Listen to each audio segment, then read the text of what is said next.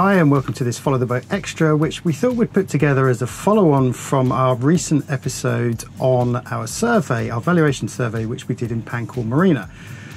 We didn't really cover too much about the survey in that episode, so this extra is a complete breakdown of what a valuation survey actually is.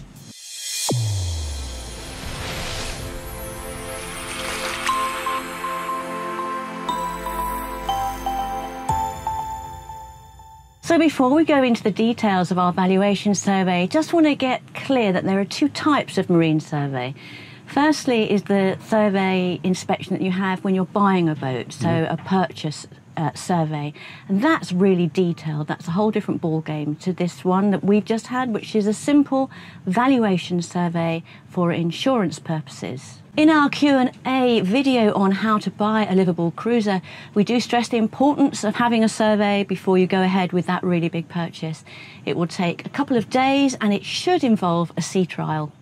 Now, of course, some old salty salts out there will say, you don't need a survey, it's not important. But if you don't know much about boats, which obviously we didn't when we first bought Esper, we knew very little. It's really important. The surveyor will look at the structural integrity of the boat, will understand all of the systems, and they'll also be able to find out if the boat has been written off previously due to an accident. Don't forget as well, of course, that insurance underwriters will almost certainly insist on some kind of survey when you come to insure your boat. A valuation inspection is less comprehensive than a full-blown survey and doesn't require a sea trial. Now, Esper has not had a valuation survey since 2004, and she's been insured at the same price for the last 10 years. So it was realistic of our current insurers, who are Topsail, to get a brand new valuation survey because they were wondering why they were still insuring Esper for the same amount of money. We did give them plenty of information on the refit, but the deadline for a valuation survey was the end of January, so we had to get it done, and that's what this is all about. Of course, we were interested in the results of the valuation survey because it gave us an opportunity to familiarise ourselves with issues that we may have overlooked. I have to say, John didn't give anything away on the day, but efficiently he put together a report that night and sent it to us the next day. This is how John Champion broke down his report to us. It goes like this: summary, equipment, systems, survey procedure, findings and recommendations, and then he added in appendices with photos and the factory spec originally from Oyster. Against each finding he used a scale which went like this: excellent, which means new or as new; good, nearly new, only minor wear; fair, items function but could benefit from work; poor, items need repair or replacement; and then an extra one, appears, which is a complete inspection was not possible, generally due to access. So the report starts off with a summary, and that explains what Esper is, how old she is, the length, all the details, all the usual spec. That's all put in there immediately at the front. And then he does a very quick sentence at the very beginning, which reads, in general, except where noted below, the vessel was in fair to good condition. So that was very nice to read, first thing. He then continues with a lot of detail about the whole boat, from the spars, the rigging, the deck, the hull, the engine, all of that in quite a lot of detail, and showing all the tests that he did and the results that he did for each of those. The next section is equipment, where he lists every piece of equipment and how well it operates, and this can range from function normally, requires service, and powered up and worked. In the next section he went into more details about the systems, so he went through all the electrical systems, the plumbing systems, the gas system, obviously for safety point of view, and the engine. In the next part of the report he just details the survey procedure, which is simply a hull inspection out of the water, followed by the equipment inspection. He does add a third section which would be a sea trial, but of course that's only relevant for a full-blown survey. So the next part of the report was a bit that we were particularly interested in. It's his findings and his recommendations. we were wondering what he'd found and hadn't told us about on the day. So this is quite interesting because he then breaks it down into whether it's urgent, important, necessary, preferred or optional. And he only lists the things that do need some kind of work or that we need to be aware of. And the list was a little bit longer than we thought it might be, wasn't it? Yeah, a little bit. I don't think so. I was suspecting... In fact, there are a few things which he didn't highlight that I thought might need attention. So that's why it was quite interesting to kind of really get a surveyor's point of view. Yeah. So we'll go through what his recommendations were for us. It might be of interest to you. It was certainly of interest to us at the time. Of course, the first thing I did was I skimmed the whole thing looking for urgent to see if there were any bright red ones, and there weren't. We were good. So from that point of view, there wasn't anything that was absolutely crucial and urgent. But this is how it went. So the first one was the bilge pump switch doesn't illuminate when manually engaged. He said it needs to be connected, but that was optional. Yeah, no biggie. I wasn't actually even aware the bilge pump had an illumination on it. Not important.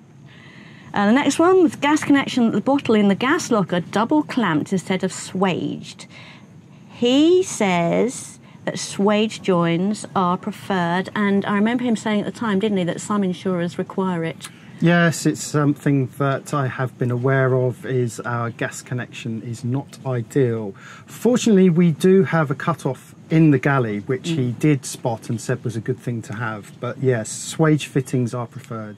Next up, the gooseneck fitting has no plastic washer to isolate the boom and paint, so it's chafing as a consequence. I mean, that is how detailed these reports are.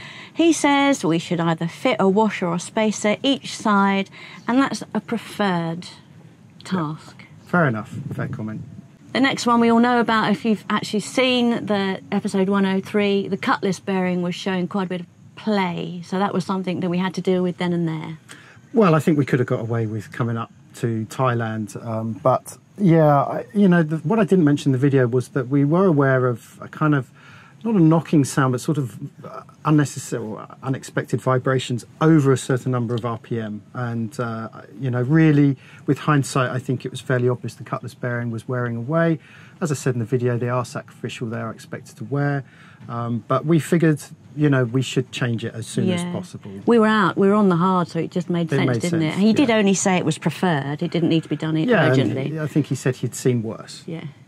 Okay, the next thing was the anodes. Obviously, all the anodes are checked, and he could see that they were showing some staining and some wear, and they just need to be replaced as a standard part of maintenance, and this was something we were aware of. Yeah.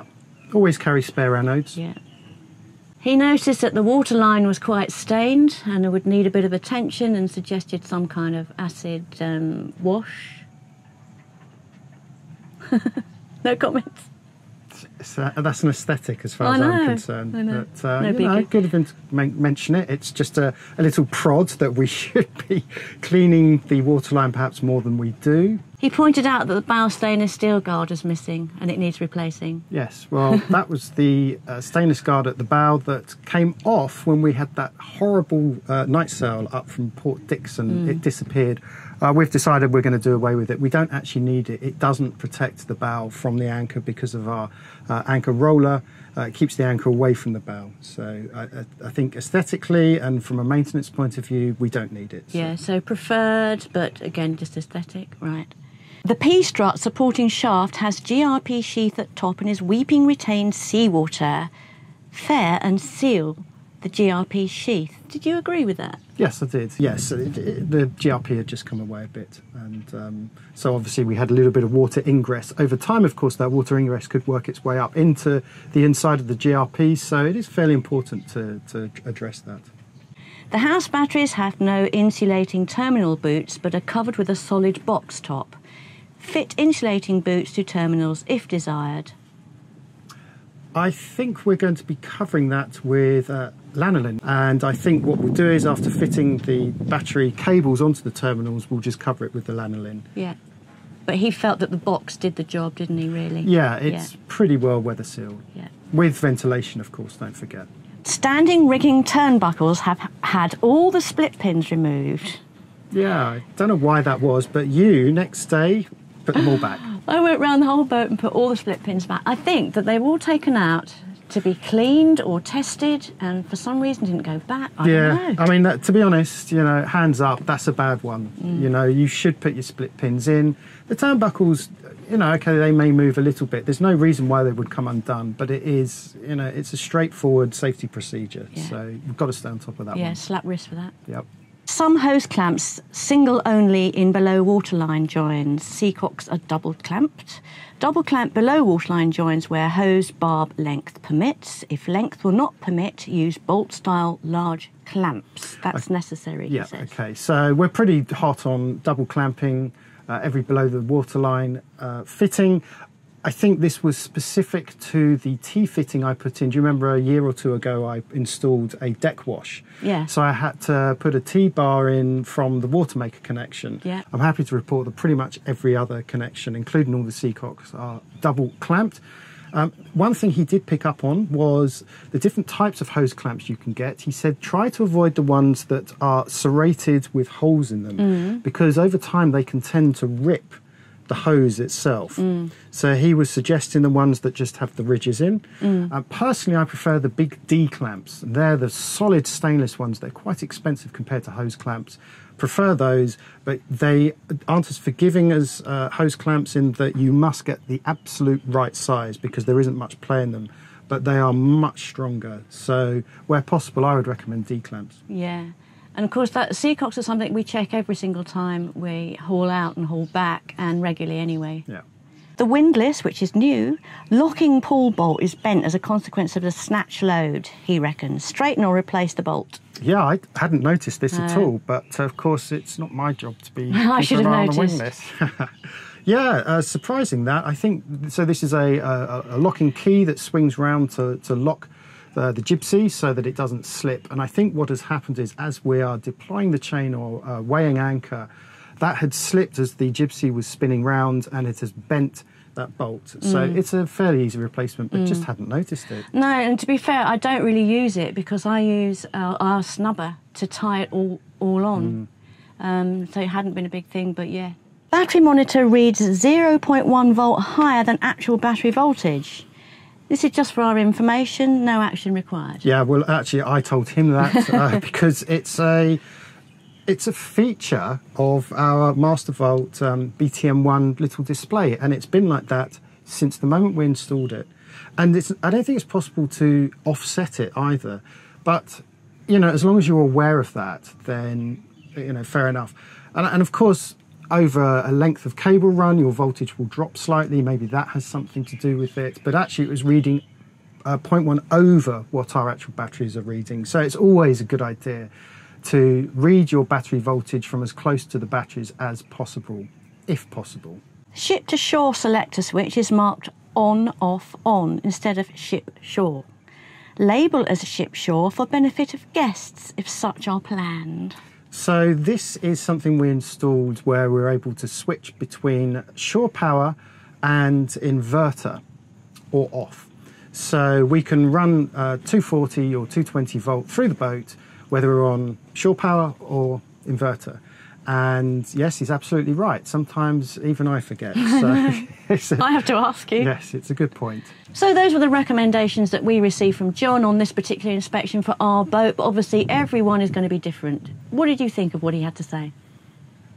Well, I'm kind of glad we did it. I mean, we were kind of forced to do it, but it's just a very interesting exercise to get someone on board with a lot of knowledge of a lot of different boats and to pick up on things that you just would not have considered, or more importantly, things that you knew were playing in the back of your mind and kind of pushed to one side. So, yeah, I think it was a worthwhile exercise. And most importantly, I hope our insurance company are happy with it. Yeah, so I received this report from him as a PDF, all signed and with all his accreditations and all of that. And I was able to then send it off to the insurance company as it was the next day. One thing I wanted to pick up on, which we haven't talked about, is the rigging. Yeah. And the rigging, of course, is coming up to 10 years old. Most insurance companies will require you to change the rigging after 10 years. It was something that's been playing on our minds, and, you know, I'd seen a few rust spots here and there that I wasn't sure could be a sign that it's rusting in the Norseman fittings or what have you. But yeah, we had a chat with John about that, and he said as far as he was concerned, if we would continue to coastal cruise, he'd have absolutely no problems with the rigging. You can see, I can see the quality of the cable that we used 10 years ago has held up well. If you run your hand down it, you should run your hand down with a cloth, by the way, to feel if there are any burrs. There are none. There's no discoloration. But really the only way of checking the rigging is to take all of the Norsemans apart and to physically inspect them. And in order to do that, you've got to have spare Norseman fittings ready, because you tend to break the cones, they have to replace them. And the sad thing is that they no longer make Norsemen. So actually we would have to replace them all anyway. So he said, yeah, rigging good, but if you're going to go off and do a long crossing, like what we're planning, then we really should consider replacing it, and that is what we are going to be doing. Yeah, in fact, we have no option because the insurance company have demanded 10 years new rigging, so it's a bit of a shame, but we have to do it.